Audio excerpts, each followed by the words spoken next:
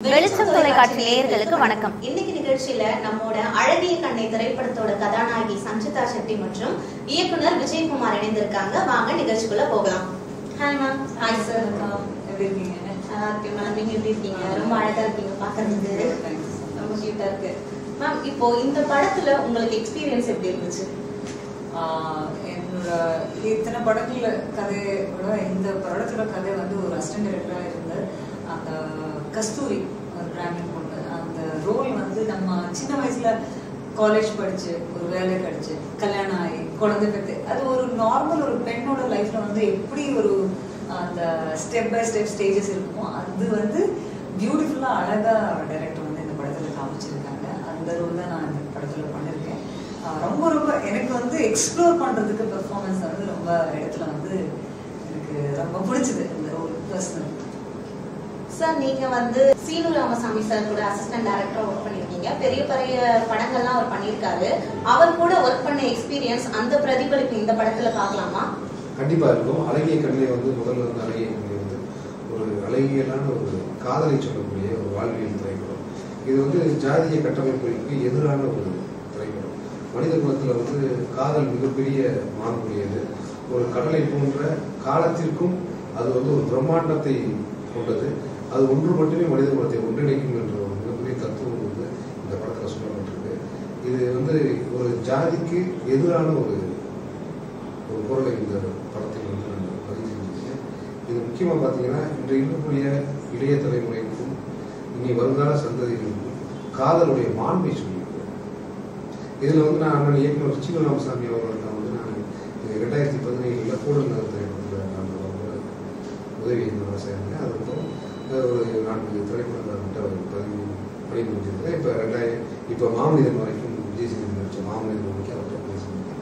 அவர் நிறைய உலக படங்கள் பார்ப்பது, நிறைய புத்தகங்கள் படிப்பது, அதன் மூலமாக நிறைய உலக விஷயங்களை தெரிந்து கொள்வது, அது எல்லாமே அவர்கிட்ட நிறைய விஷயங்கள். மேம் நீங்க இப்ப வந்து உங்க கூட லியோ சிவகுமார் சார் வந்து ஒர்க் பண்ணியிருக்காரு. அவர் வந்து ஒரு ஃப்ரெஷரான ஒரு ஆக்டர், நீங்க வந்து ஒரு எக்ஸ்பீரியன்ஸான ஒரு ஆக்ட்ரஸ். அவர் கூட சேர்ந்து ஒர்க் பண்ணது உங்களுக்கு எப்படி இருந்துச்சு? இனிஷியலி வந்து லியோ சிவகுமார் திண்டுக்கல் லியோனி சாரோட சன், அவரோட ஃபர்ஸ்ட் படம் அழகிய கண்ணை லான்ச் ஆகிட்டு இருக்காங்க. ஒரு நல்ல டீம், ப்ரொடியூசர் ப்ரொடியூசர் விஜயகுமார் சாரோட ஃபர்ஸ்ட் படம், அவரோட டைரக்ஷன், கதை வந்து அவ்வளோ அழகாக இருக்கு. நிறைய பசங்கள், பெண்கள், பாய்ஸ், கேர்ள்ஸ் எல்லாமே இந்த படத்தில் கனெக்ட் ஆகிறாங்க. அவர் வந்து ஸ்டார்டிங்ல வந்து கொஞ்சம் நர்வஸ் தான் இருந்தாங்க. ஏன்னா எல்லா ஃபர்ஸ்ட் டைம் ஹீரோ பண்ணும்போது அது வந்து சூதுகாமில் வந்து அவ்வளோ பெரிய ஃபேனாக இருந்தேன்னு சொல்லிட்டே இருந்தாங்க. அதெல்லாம் எனக்கு நான் வந்து கதைக்குள்ளதான் இருப்பேன். அவர் வந்து கொஞ்சம் ஃபேன் பாயா இருந்தாங்க ஸ்டார்டிங்ல. அதுக்கப்புறம் கொஞ்சம் நர்வஸ்னஸ் இல்லைன்னா ஒரு குவிக்கா கத்துக்கிட்டாங்க. ஓகே நம்ம வந்து இந்த கேரக்டருக்குள்ள இருக்கணும், இந்த ரோல் நான் வந்து கரெக்டா அந்த பெர்ஃபார்மன்ஸ் நான் பண்ணிடணும் அப்படின்னா ஒரு ஃபாஸ்டா கத்துக்கிட்டாங்க. ஆனா போக போக போக வந்து கொஞ்சம் மெச்சூரா வந்து பெர்ஃபார்ம் பண்ண ஆரம்பிச்சிட்டாங்க. ஸோ அதுல வந்து நீங்க ட்ரெயில எல்லாம் பார்க்கலாம், நல்லா பண்ணியிருக்காங்க. நல்லா எஃபர்ட் போட்டு கத்துக்கிட்டு நல்லா பண்ணியிருக்காங்க. இந்த படத்துல மேம் சஞ்சிதா செட்டி மேமும் அதுக்கப்புறம் கதாநாயகன் லியோ சிவகுமாரோட டெடிகேஷன் எந்த லெவலுக்கு இருந்துச்சு? இந்த கதைக்கு வந்து இந்த கதையை தேடிய கதாபாத்திரங்கள் வந்து தம்பி லியோ சிவகுமாரும் சஞ்சிதா செட்டியும், அவர் இன்பா அப்படிங்கிற ஒரு கதாபாத்திரத்தில் பண்ணியிருக்காங்க. அதே மாதிரி வந்து கஸ்தூரி அப்படிங்கிற கதாபாத்திரம். இந்த கதைக்கான ஒரு நாயகன் திண்டுக்கலை சேர்ந்த ஒரு பையனாக இருக்கும். அந்த ஏரியா முகமாக வேணும் அப்படிங்கிற போது அதுக்கு சிவா வந்து அப்படியே இருந்தார். நான் வந்து இந்த கதையை ஒரு 8 மாதங்களாக ஒரு புத்தக வடிவம் ஆக்கிட்டு அதுக்கப்புறம் நான் அலுவலகம் தனியாக அமைச்சு இதை பண்ணணும்னா யோசிக்கும் போது ஃபர்ஸ்ட் ஞாபகத்துக்கு வந்து சிவா தான். சரி ஓகே சிவா வர சொல்லி பேசலாம் அப்படின்னு வர சொல்லி புத்தகத்தை கொடுத்தோடனே படித்த உடனே இந்த படத்தை நான் பண்ணுறேன், யார்ட்டையும் சொல்ல வேணாமல் நீங்கள் வெளியே முயற்சி பண்ணாதீங்க, நல்லதாக இருந்தாலும் அப்படியே நிப்பாட்டுங்க, நம்மளே சேர்ந்து தேடுவோம், நானும் தேடுறேன் அப்படின்னு சொல்லி ஒரு வருஷம் தேடணும். தேடுறதுல வந்து அவரோட திண்டுக்கல் லியோனி போனவங்க வந்து அவர் நண்பர் வந்து இந்த படத்தை இயக்குனர் சேவை விட்டு அவர் கொண்டு வந்தார். அப்படி யாருன்னு கேட்டுட்டோம். இந்த படம் இந்த கதை அவர் அந்த கதைக்கான விஷயங்களை தேடிக்கொண்டு அவர் ஸ்பெசிஃபிக்கா சூஸ் பண்ணதுக்கு ஏதாவது காரணம்? அந்த அந்த அந்த நம்ம அந்த தென் மாவட்ட முகம் அது எளிதாக வந்து அது போய் அது மக்கள்கிட்ட போய் சேரக்கூடிய அந்த முகம் இந்த கதைக்கு தேவைப்பட்டுச்சு. ஏன்னா அந்த பையன் வந்து திண்டுக்கலை சேர்ந்தவர், நம்ம தென் மாவட்டத்தை சேர்ந்தவர். அவர் அங்கிருந்து பயணம் செய்து தரையில் செய்வதை திரையில் அங்கே செய்யக்கூடிய விழிப்புணர்வு, மக்களுக்கான விழிப்புணர்வு வந்து திரையில் செய்யும்போது லட்சக்கணக்கான பேருக்கு போய் சென்றடையும் நம்ம கருத்து அப்படிங்கிறது தான் அவருடைய. மேம், நீங்க தமிழ்ல நிறைய திரைப்படங்கள் பண்ணியிருக்கீங்க. மோஸ்ட்லி பாத்தீங்கன்னா நீங்க மாடர்ன் கேர்ளாக எல்லாத்தையுமே ஆக்ட் பண்ணியிருக்கீங்க. இதுல ஒரு வில்லேஜ் கேர்ளாக ஆக்ட் பண்ணியிருக்கீங்க. அது எப்படி உங்களுக்கு ஃபீல் ஆகுது? நிறைய மாடர்ன் ரோல்ஸ் தான் எனக்கு கிடைச்சிருக்கு. அதுல தான் வந்து ரொம்ப பெரிய ரீச் ஆயிடுச்சுன்னா மாடர்ன் கேர்ள் அந்த மாதிரி. பட் அது இல்லாமல் என்கிட்ட போதானே ஒரு படம் பண்ணேன் நட்டி சார் கிட்ட கூட. அதுல வந்து கலர் எல்லாம் மாத்து, லுக் எல்லாம் மாத்து அப்படி பண்ணிட்டாங்க. பட் அதுக்கப்புறம் கொஞ்ச நாள் என்னோட வேலையோட கதிர் நாங்கள் பண்ணோம் அந்த படம். அதுல வந்து கொஞ்சம் ஐடி போனது நார்மலா இருக்கு. பட் இந்த படத்துல வந்து ஒரு வில்லேஜ்னு வந்து ஒரு பொண்ணு பிராண்ட். பட் ஸ்டில் எனக்கு வந்து நான் வீட்டில் இருக்கும் போது சல்வார் போட்டுக்கிறது, நான் சாரின்னா ரொம்ப பிடிக்கும். இதெல்லாம் வந்து நீங்க படத்துல நான் சாதாரணமா கேரி பண்ணியிருக்கேன். ஒரு ரொம்ப கஷ்டம் இல்லாம ஆக்சுவலி அதுதான் நீங்க என்ன போஸ்ட்ல பாக்குறீங்களோ இப்போ பிரசன்ட்ல இருக்கிற சஞ்சிதா அதுதான்.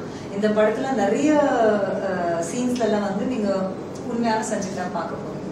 அப்ப இதுக்கப்புறம் உள்ள படங்கள்ல நீங்க வில்லேஜ் கேர்ளான கேரக்டர் சூஸ் பண்ணிருக்கீங்களா? இது வந்து வில்லேஜ் கேர்ள் கிடையாது. இது வந்து ஒரு ஐடி கேர்ள். வில்லேஜ்னா ஹாஃப் சாரி போடுறது.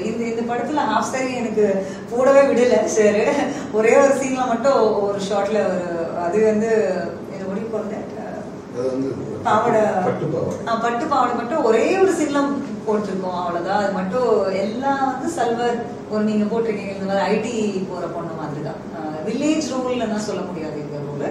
ஒரு ஐடில இருக்கிற ஒரு பொண்ணு, சாதாரணமான ஒரு நார்மல் ஃபேமிலினா வந்து பொண்ணு ஒரு லவ் பண்ணி எப்படி அவரோட வாழ்க்கையை வந்து ஒரு சப்போர்ட்டிவா ஹஸ்பண்ட் ஒய்ஃப் எப்படி ஒருத்தர் சப்போர்ட் பண்ணி இந்த டிராவல் பண்றாங்க, அவரோட அன்பு எவ்வளவு ஸ்ட்ராங்கா இருக்குன்னா இந்த அழகிய கண்ண படத்துல பார்க்கலாம். உங்களுக்கும் லியோ சிவகுமார் சாருக்கும் அந்த மூவில கெமிஸ்ட்ரியை பத்தி சொல்லுங்க, எப்படி இருந்துச்சு? அது ஸ்டார்டிங்ல நான் சொல்லலாம் ரொம்ப பயந்துட்டு இருந்தாங்க, உண்மையா பயந்துட்டு இருந்தாங்க.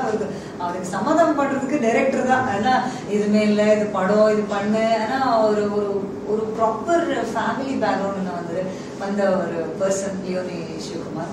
அவரோட அப்பா அம்மா ஒய்ஃப் எல்லாம் brother everybody so supportive family. அது ஒரு பெரிய பிளெஸிங் அவருக்கு. எனக்கு ஸ்டார்டிங்ல கொஞ்சம் இதா இருந்தது. அதுக்கப்புறம் போக போக வந்து ரெண்டு பேரோடது நீங்க இப்பவே ஆன் ஸ்கிரீன்ல பாத்தீங்கன்னா ஏதோ ரொம்ப டிஃபரன்ஸ் எல்லாம் இருக்காது. ரெண்டு பேருமே ஒரு ஃப்ரேம்ல அழகா இருக்கிற மாதிரியே இருக்கு. ஏன்னா டைரக்டர் சொல்ற மாதிரி அந்தந்த கேரக்டருக்கு இந்த படத்துல இந்த ரெண்டு கேரக்டர் தான் ரொம்ப இம்பார்ட்டன்ட் ரோல். இந்த படத்துல இந்த ரெண்டு ரோல் சுத்தி தான் படமே நடக்கும். அதுல வந்து இந்த பொண்ணு எப்படியான கஷ்டங்கள் எல்லாம் ஃபேஸ் பண்ணி எவ்வளவு அவளோட அன்புல எவ்வளவு ஸ்ட்ராங்கா இருக்கிறாங்கன்னா அந்த படத்தோட கிளைமேக்ஸ். மேம், நீங்க ஏற்கனவே விஜய் சேதுபதி சார் கூட ஒர்க் பண்ணிருக்கீங்க, அகைன் நீங்க அவர் கூட ஒர்க் பண்ணிருக்கீங்க. அந்த எக்ஸ்பீரியன்ஸ் உங்களுக்கு எப்படி இருந்துச்சு? அப்போ எனக்கு இனிஷியல் என்னோட கரியர் வந்து சூதுகாம் டைம்ல ஷூட் பண்ணும்போது எனக்கு இனிஷியலா 2 படம் பண்ணிருந்தேன். அவரும் வந்து 2 படம் பண்ணிட்டு இருந்தாங்க. ஸோ அப்போலேருந்து இப்போ வரைக்கும் ஒரு நல்ல ஃப்ரெண்டு தான். அது வந்து இவ்வளவு பெரிய பெரிய படங்கள் பண்ணிட்டு இருக்கும் போது ஒரு படத்துக்கு வந்து ஒரு சின்ன கேமியோ பண்றது ஒரு பெரிய விஷயம்.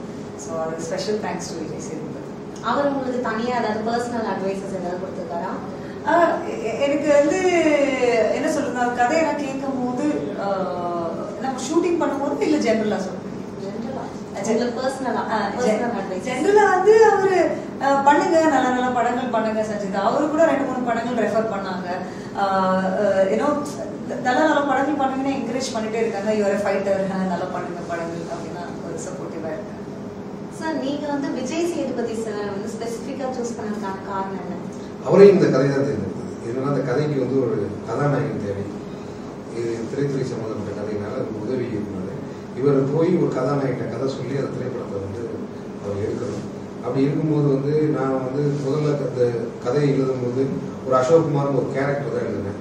ஒரு நடிகரை, ஒரு புதுமுக நடிகரை ஒரு கதாநாயகனாக நடிக்கிறீங்களா அப்படின்னு தான் என் மைண்டில் இருந்துச்சு. ஏன்னா இந்த கதாபாத்திரத்தை ஒரு கதாநாயகன் எந்த அளவுக்கு முன்வந்து செய்வாங்க அப்படின்றதுல எனக்கு ஒரு விஷயம் இருந்துச்சு. அப்புறம் வந்து இந்த கதை எழுதி முடித்து இந்த படமாக ஆரம்பிக்கப்பட்டு நாங்கள் அதை செயல்பட ஆரம்பித்ததுக்கப்புறம் மக்கள் செல்வம் விஜய் சேதுபதி சார்கிட்ட கேட்கலாம். அவங்களும் திண்டுக்கல் லியோனி ஐயா அவருடைய ஒரு தீவிர ரசிகர். அவர் ஃபோன் பண்ணி கேட்டவுடனே டீமை பற்றி அவர் கேட்டுட்டு என்னோட சீன்ஸ் எல்லாம் எனக்கு வாட்ஸ்அப்பில் பண்ணுங்க, நான் வாட்ஸ்அப் பண்ணிவிட்டேன்.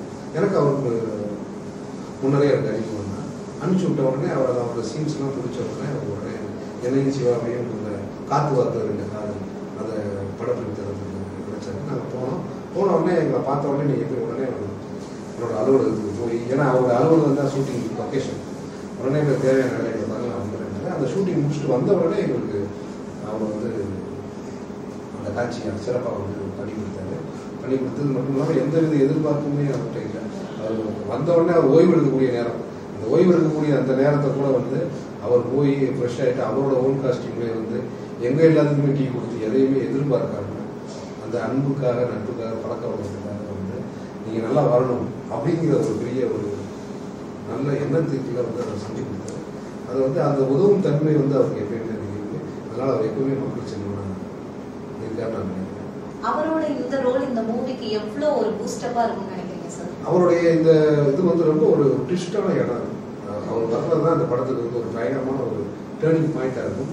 அவர் அந்த இடம் வந்து ரொம்ப முக்கியமான ஒரு இடம். ரெண்டாவது எங்கள் படத்துக்கு நேரடியாகவும் மறைமுகமாகவுமே அவர் வந்து எங்களுக்கு பெரிய சப்போர்ட்டாக இருக்காரு. இன்னைக்கு ஒரு செய்தி போகிறதா இருந்தாலும் திண்டுக்கல்லையோ நீ படத்தில் மகன் படத்தில் விஜய் சேதுபதி அப்படின்னு போடுறாங்க. விஜய் சேதுபதி வந்ததா அலைய கண்ணிக்கு மிகப்பெரிய பலம் வந்துச்சு அப்படின்னு போடுறாங்க. சுற்றி பார்த்தீங்கன்னா அவரை வச்சு தான் எல்லா நியூஸுமே இருக்கு, அவரை வச்சு தான் எல்லா விஷயங்களுமே ப்ரொமோட் ஆகுது. அதனால எங்களுக்கு நேரடியாக மறைமுகமாக எனக்கு ஒரு சப்போர்ட் ஆகுது. இந்த திரைப்படத்தை மக்கள் வந்து எந்த அளவுக்கு ஒரு எதிர்பார்ப்பு இருக்கலாம்னு நீங்க நினைக்கிறீங்க? இந்த எந்த கருத்தை மக்கள் கிட்ட கொண்டு போய் சேர்க்கணும்னு நீங்க நினைக்கிறீங்க? இந்த திரைப்படத்தில் என்னன்னா அன்பு காதல் ஒவ்வொருத்தருக்கு விட்டு கொடுக்குறது இந்த விஷயங்கள் எல்லாமே வேணும்னு நினைக்கிறேன். காதல் வந்து ஒரு மிகப்பெரிய ஒரு என்றென்றும் வந்து ஒரு மாறாத ஒரு சக்தி. அன்றும் என்றுமே அந்த காதல் இருக்கும்.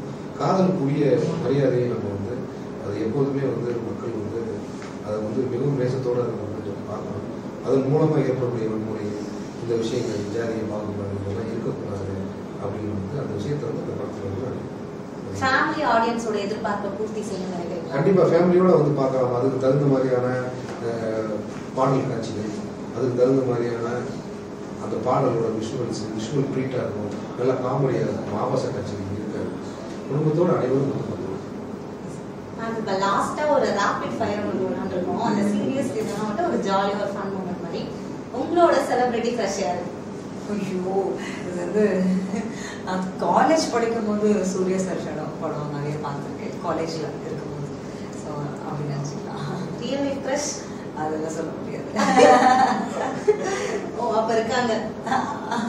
அப்போ மேரேஜ் அப்டேட் எதிர்பார்க்கலாமா? இப்போதைக்கு இல்லை, status single. Okay.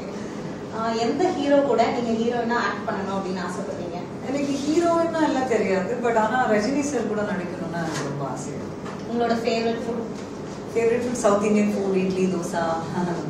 Favourite movie? Favourite movie எப்பவும் வந்து படங்கள் பார்க்கும்போது சேஞ்ச் ஆகிட்டே இருக்கும். இப்போ எனக்கு வந்து வினோத சித்தம் வந்து பர்சனல் எனக்கு ரொம்ப அந்த கதையாக ரொம்ப பிடிச்சது. Favourite director? மணிரத்னம் சார் கூட நடிக்கணும்னு ரொம்ப ஆசை. Favourite colour? Favourite colour orange. Favourite comedian? Vadivel sir. Favourite genre? thriller or love story, only love story. Favorite place? Of course India is my favorite place. Ana I love to be in Tiruvanamalai sometimes. இவ்வளோ நேரம் உங்களோட extra டைமை spend பண்ணி எங்களுக்காக நீங்கள் செலவழிச்சிருக்கீங்க. ரொம்ப நன்றி. ரொம்ப நன்றி. Thank you so much. ஜூன் 23 அழகிய கண்ணு தியேட்டரில் வந்து ரிலீஸ் ஆகுது. இது ஒரு பியூட்டிஃபுல்லான சிம்பிளான லவ் ஸ்டோரி, எல்லாரோட லைஃபுக்கு கனெக்ட் ஆகிற ஸ்டோரி. எல்லா லவர்ஸ், எல்லா அப்பா அம்மா, ஃபேமிலி, ஃப்ரெண்ட்ஸ் எல்லாம் வந்து தியேட்டரில் படம் பாருங்க. Thank you so much. அழகிய கண்ணு திரைப்படம் வந்து அனைவரும் திரையரங்கில் வந்து பார்ப்பதன் மூலமாக இந்த மாதிரியான திரைக்கதையுள்ள கதையுள்ள திரைப்படங்கள் நிறைய திரையரங்குக்கு வரும், நிறைய படங்கள் எடுக்கப்படும். ஆகவே அனைவரும் இந்த திரைப்படத்திற்கு முழு ஆதரவு தரும்.